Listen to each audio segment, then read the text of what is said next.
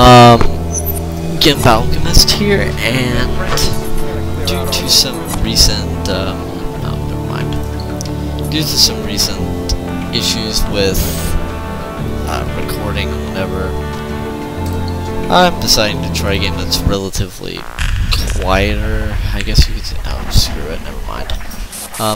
Basically, APB Reloaded. This game, by first impression, my first impression of this was that it was like the worst MMO ever. But after doing a little bit of, what's it called, reconsideration and playing and going in depth to it, it's actually a pretty fun game. But I'll go into that in a minute. Basically, it's like a massive, very elaborate version of cops versus robbers, pretty much, except with a lot more stuff thrown in. It plays kind of like Grand Theft Auto from the criminal side, which is, well, I don't know why you'd want to play an enforcer, because like legitimately all the enforcers do is pretty much just troll the other players. But apparently one of the biggest things about this is that it's got a ton of customization, and it only takes 20 years for the loading screens to go through. Still loading, still loading. Even on relatively low settings, it takes a while to sync up to the servers.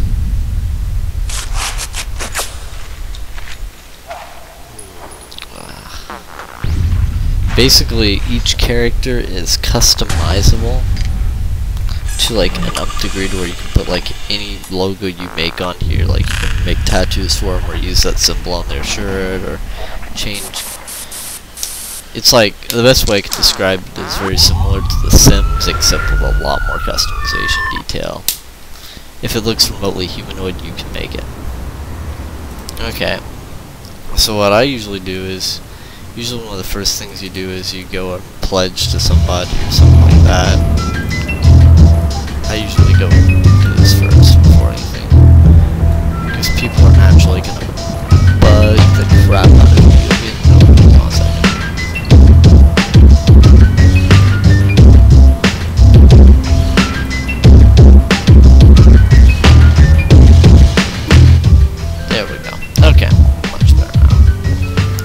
Basically, the way it plays, like I said, it's kind of like Grand Theft Auto, where it's like a third-person shooter, and you run around and steal cars and crap. Here, I'm gonna bug this random person.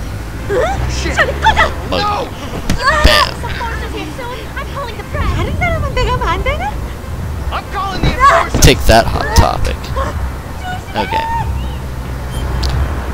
Now, then, of course, what you do to get around, the easiest way is to steal a car if you're a criminal. God, you're an asshole!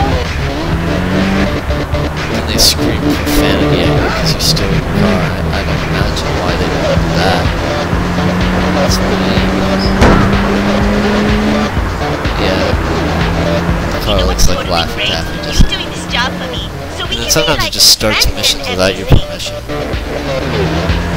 But you get points, and what you do is you have to buy, like, you unlock clothes, but you have to buy them with money. And one of the stupidest things, like the biggest thing about this game, probably its biggest problem, is that guns are not permanent for the most part. You can get a permanent gun, but guns expire after a certain amount of time.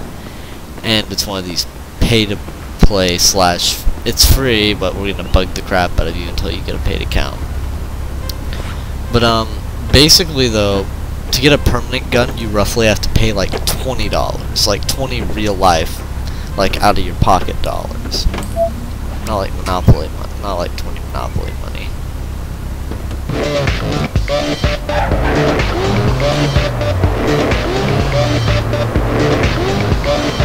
But but everything else you buy though, like you buy cars too. But every car you buy and every piece of clothing you buy, that stays forever. It's just the weapons. Like this shirt, for example. I bought these clothes. I haven't really played around a lot with the customization. I'm going to do that after this mission.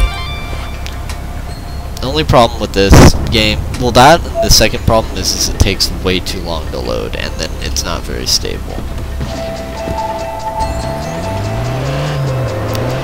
It's got decent music that plays over the radio too, so kind of hard to drive to. Be things too after a while.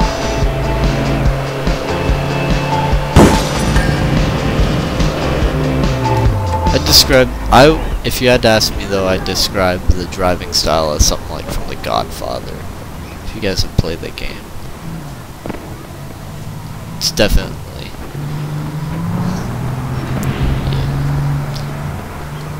The storyline for this game, if you're really concerned about storyline, which... Oh, great, I got the mission done.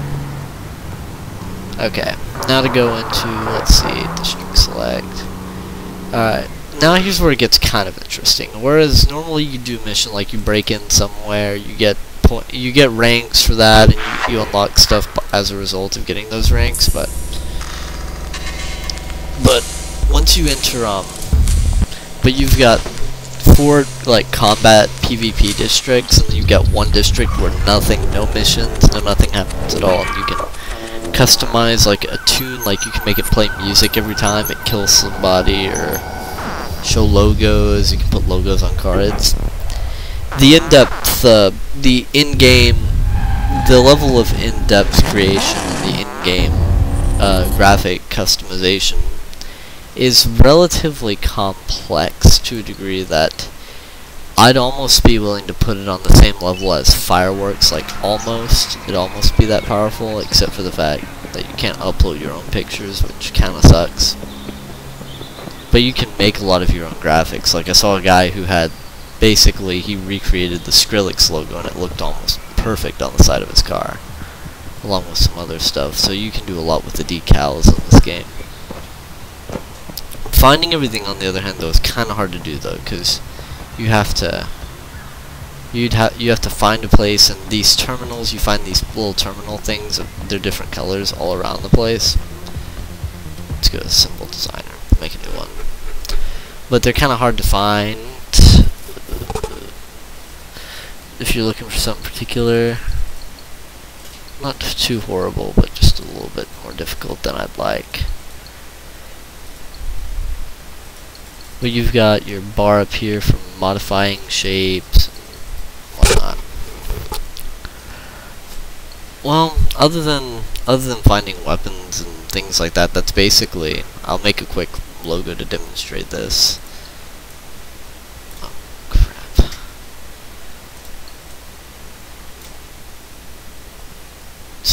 You can resize shapes.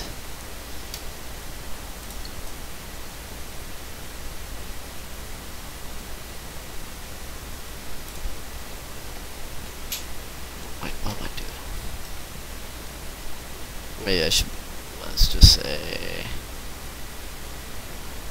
you also have a layer feature as well. That's kind of important. Make these, then you also have some effects you can do, like gradients and stuff like that. Pretty interesting.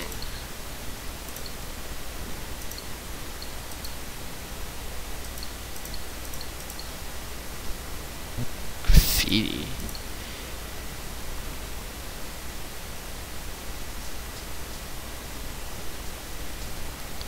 Duplicate that.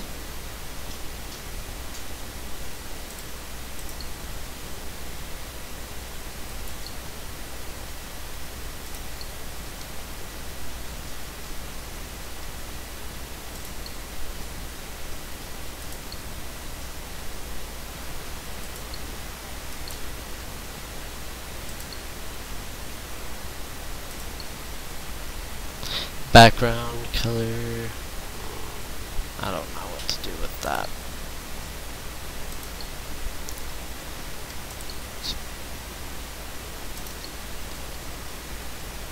Wait, what am I doing? And yes, it actually does use that. Then basically you kind of just play around with it, and you can overlay effects and things like that. That is pretty much it for this, though.